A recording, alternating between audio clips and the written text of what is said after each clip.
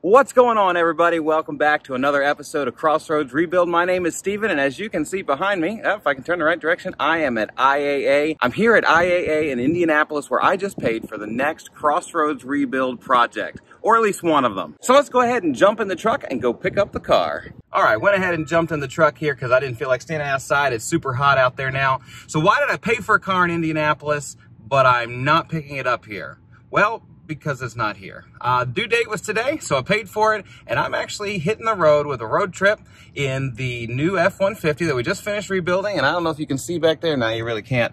But I've got the new trailer behind me as well, and we're on our way to Virginia. So I'll check in with you here a little ways up the road and let you know what we've got coming up here with this new build.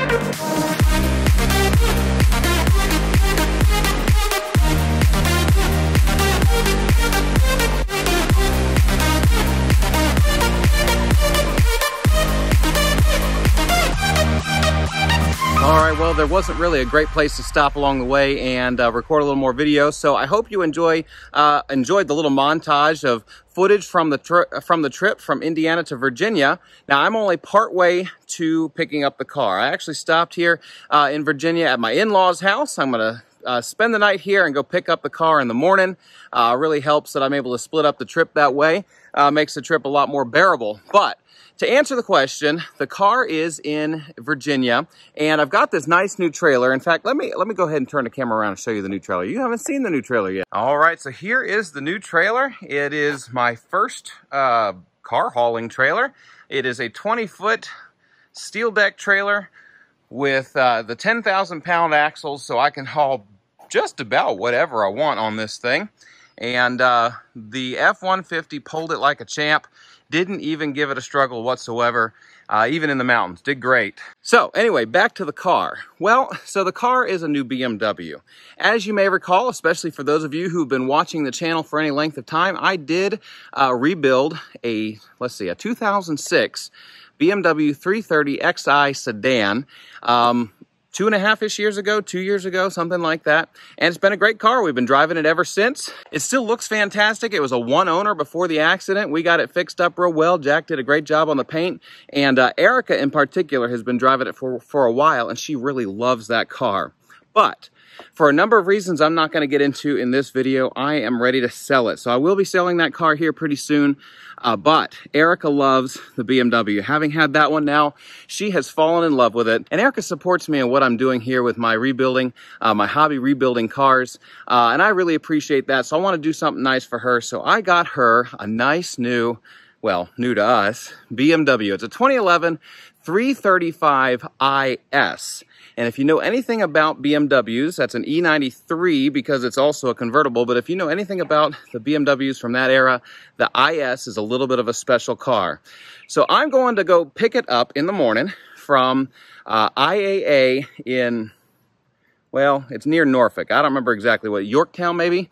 But over on the east coast of Virginia, I'm gonna go pick up the car, and I'll go ahead and show you more about the car then. But it is a beautiful car, and I'm looking forward to getting into it. But that's about enough for this evening. I'm getting a little bit tired, so I'm gonna go get some rest, and I'll check in with you in the morning when we go pick up the car. We'll see you then. And good morning. It is just a little before 6 o'clock this morning. Well, I don't know if it's good morning for you or not. You might be watching this a different time of day. Anyway, it's a little before 6 o'clock the next morning for me. And I am getting ready to hit the road for the next 4 hours or so to drive down to the Yorktown area in Virginia and pick up the BMW. So let's go ahead and hit the road.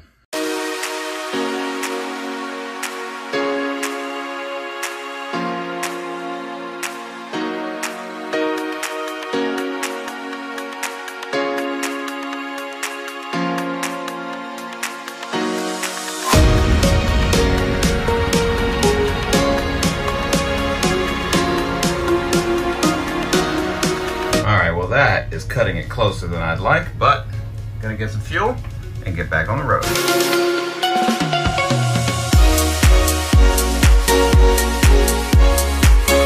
Well, that hurts. 36-gallon fuel tank, 34.5 gallons of fuel. Yeah, cut that a lot closer than I should have. Let's get back on the road.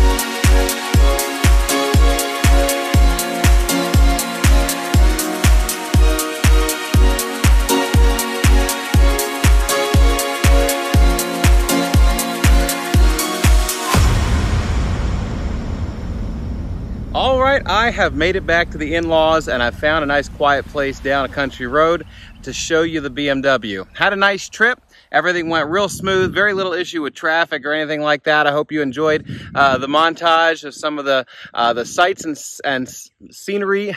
Wow, if only I could speak. I hope you enjoyed the sights and scenery there of Virginia as I went through the Allegheny Mountains, the Blue Ridge Mountains, and the Shenandoah Valley.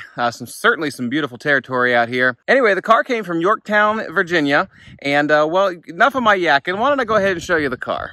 All right, well, we're going to go ahead and just start off right here on the side that has the most damage. And this is a 2011 BMW 335 IS. Now, most folks who know much about BMWs know plenty about the 335i, and I think there might be an XI variant as well. The IS is a little bit unique. They only made the IS for 3 years, 2011, 2012, 2013, and they only made it in coupe and hardtop convertible forms, the E92 and the E93 chassis as they're known to BMW enthusiasts. It takes the N54 twin-turbo inline 3-liter 6-cylinder and jumps it up just a little bit more. I don't remember the exact specs. I'll try to remember to drop the horsepower and torque specs there. But this is a little bit of a special car because they basically took the 335i N54 engine, gave it just a little extra juice, and then they gave it some appearance parts from the M cars. For example, here, let's see if this door will open over top my fender. Yes, it sure will. For example, okay, so it's got the M badge on the threshold. No, somebody wasn't doing that just to have fun. They actually put that on there from the factory. Kind of hard to see from over here, but there's an M badge on the steering wheel. Of course, the car also has some nice special badges, being that it's a 335IS as well. So it is a special car, and I'm just going to be completely blunt and honest with you. When I was bidding on the car, I overlooked the fact that this was an IS. I thought I was just bidding on a BMW 335i. So I was pleasantly surprised, and then when I did see it was an IS, I did a little more research and found out this is somewhat of a special car. All right, so let's talk about the damage on this car. So if you saw the video of them loading it, well, you saw the wheel dangling there. It clearly has suspension damage. It wasn't labeled that way, although I did suspect it. I pulled a Carfax on this thing and found out that the accident that totaled it was they hit a curb with it, so I suspected there was suspension damage. Obviously, they tore up this front bumper, so yay for that. It's pretty well toasted. Unfortunately, the headlights, this one is, well, it got full of water and stuff. I saw condensation in the auction photos. Plus the tabs are cracked. Other headlight looks great. I was hoping it was good, but it's got broken tabs as well. I'm wondering if maybe I can salvage that one. We'll have to see about that. So it needs a bumper. It needs at least one, if not two headlights, suspension parts. This is really sad to me. This fender was fine, and I've never had this happen before, although I've heard of it. This fender was fine in the auction photos, and somewhere during its time in the auction yard, somebody toasted this fender. I don't even know. It looks like something clearly got into it, so who knows what happened. Honestly, it doesn't even matter because these cars are sold as is, where is, and it's kind of my problem now. So it's going to need a fender. They're fiberglass. Hopefully I can find one. I can get one off of any 335i convertible and probably the coupe. I'm pretty sure the coupe fender will fit as well. You can see down here we kind of got into the rocker panel a little bit, so I have to get that fixed up. Then on the inside, well, as you already saw, this dude is filthy. Both of these windows are broken out of it. Didn't know that in the, I couldn't tell that from the auction photos. But as you can see, little pieces of glass. So gonna have to take care of some windows, and it has no power right now. Now I'll tell you more about what we're gonna do and how we're gonna get this car going and all of that as I get into the next video. But suffice it to say, I'm gonna have to get power to this car so we can take care of some things. You can see that the convertible top is partway popped. Don't know how that happened, but I'm gonna have to get that closed so that I can actually get into the trunk because the battery's in there. So thankfully, they put terminals under the hood so I can get to that and hopefully get enough power to this car to close the top the rest of the way so that I can get into the trunk and replace the battery. So in addition to the filthy mess of this interior, you can see that there's a few parts that are for some reason popped off, and it blew all 4 of the front airbags. You know, steering wheel airbag, dash airbag, both knee airbags. So that does mean a dash swap. Thankfully, these dashes aren't too terribly expensive, but I'm sure that will be fun. But hey, I can put the top down, so that'll make it a little easier, right? Anyway, so a lot of cleanup, airbag replacement, dash replacement. Yeah, that's basically the interior in a nutshell. But the rest of the car, though, is actually in pretty good shape. The body, I mean, there's a few places where it's going to have to be cleaned up or have a few little things buffed out of it. But honestly, it's in pretty good shape overall. I'm pretty pleased with the condition of the rest of the body. And that is going to be it for this video. As you can see over my shoulder, the 335is made it here to Indiana just fine. The truck pulled like a champ, which is awesome because this is the first time I've ever used it for anything like that. So it did great. And if you haven't watched that series, go ahead and watch it. I've actually got a few more episodes coming on that truck in the near future. But anyway, as you can see, 335is is here, and I am excited to get into it. Little spoiler alert, I'm actually recording this outro several days after getting home, and I've already recorded a whole nother episode on this car, and you are not going to want to miss it. If you've made it this far in the video, thank you so much for sticking with me. I hope you've enjoyed it. Hope you enjoyed the scenery along the way, and that you've enjoyed following me as we go pick up this nice, exciting new build for Erica. If you're not already subscribed, why don't you go ahead and do that now so you can be notified each time I upload a new episode? Actually, you need to subscribe and then ring the bell so you can be notified each time I upload a new episode. Go ahead and do that now, and I'd really appreciate it. Go ahead and drop a comment down below. Tell me what you'd like to see me do with this car, because I do plan to do some modifications, some personalization, and some improvements on this car along the process of fixing it up as well. Anyway, thanks so much for joining me. Stay tuned for more coming soon, and we'll see ya in the very next episode.